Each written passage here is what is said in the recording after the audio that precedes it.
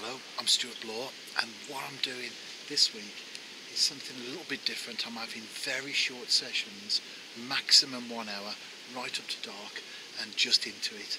And I'm after perch, and what I'm going to do is to target specific places such as bridges, next to a lock, one overhanging bush, that sort of thing, in the the idea that there won't be massive shoals of perch there maybe, but there'll be one or two decent sized fish that I'm after.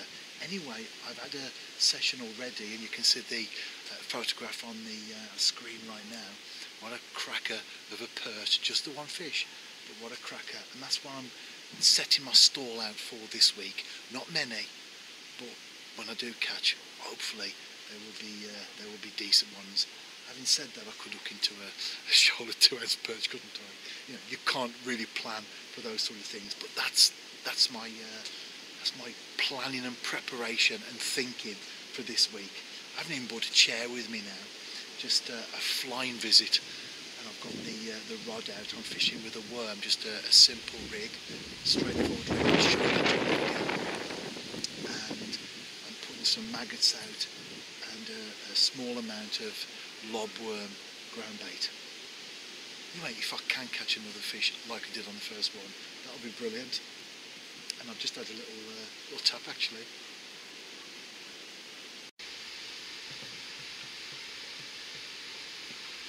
Right on dark, as you can see, and I just had my first take. It looked very perchy actually, the bite, the way that it went round, and I ended up hooking this up. You can't really see there, but looks like a pair of pants or something connected to a can. I think what had happened is that when I cast out, the hook had settled on the underwear, rotted I must say, not fresh. The hook had settled on the rubbish, and of course the worm sort of freezing it, and the perch had picked up the worm, pulled at the worm, and of course felt the resistance of all the the other stuff there, and dropped it. But that's encouraging anyway. I've probably got another 10 or 15 minutes to go, so this is the time when I'm expecting to catch something. Well, it's dark now of course, and you can't see me, but you can hear me, and no doubt you can see my head torch. And I've just had a little bit of a pull round. I'm not sure at this moment in time what it is. I think it might just be a chub actually.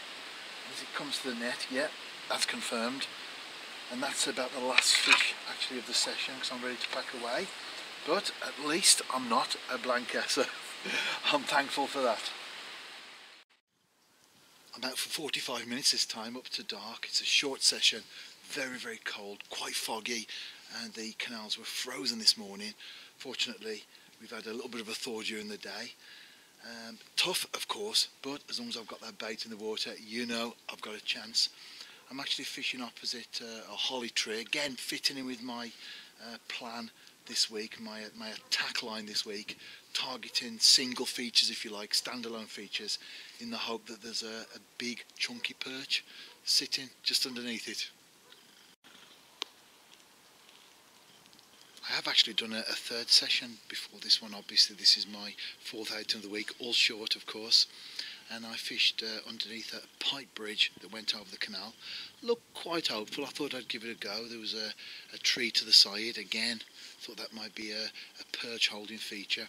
As it happened, I fished with a big clump of worms, and I had stacks of bites from roach, the lightning quick takes that you get from them. Didn't connect with any of course, so I was perchless on that session. Anyway, I've just had a little pluck there as the bait's gone out. It's very cold, as I've said. Water temperature isn't too clever, but if there is at least one fish feeding and I catch that, I'll be a happy bunny.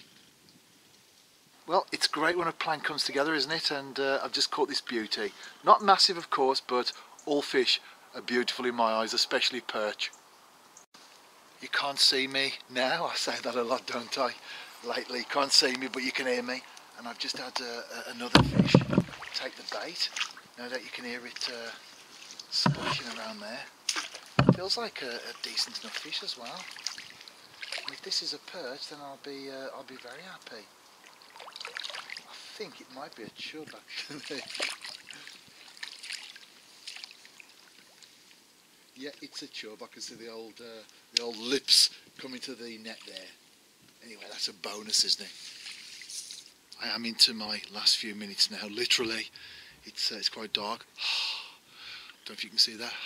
Quite cold as well. But I'm happy with the fish I've had. This is just part of my plan this week, isn't it?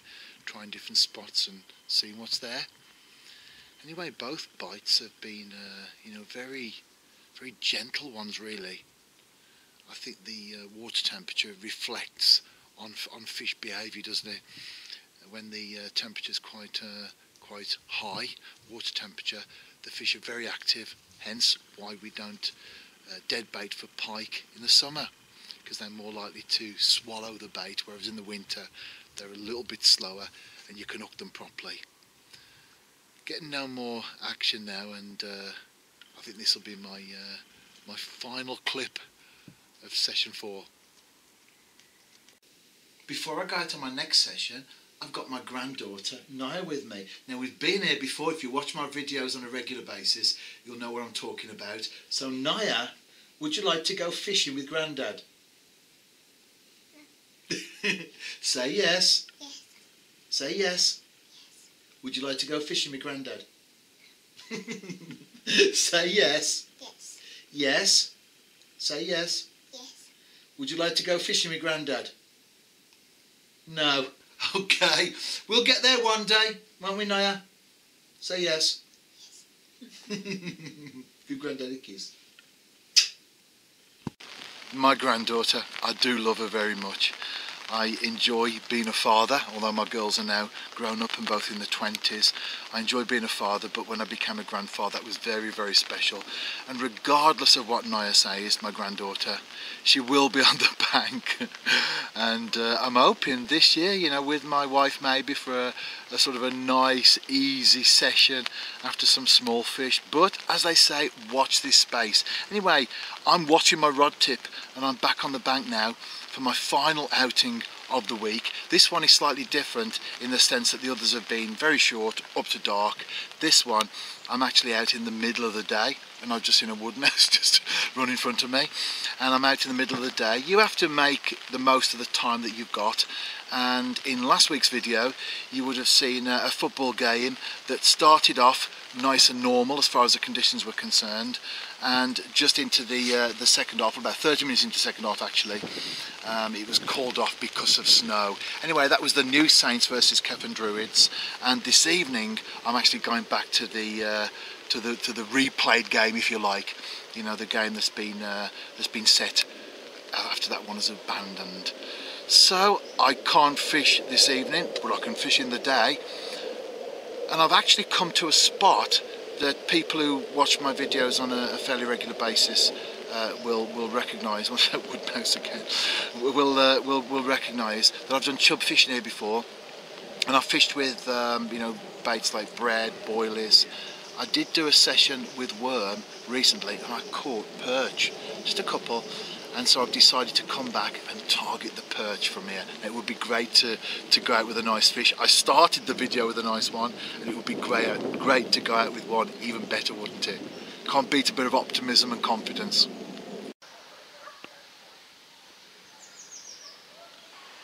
And talking of football, which I think for many of us, fishing and football are constant companions. I certainly love my game.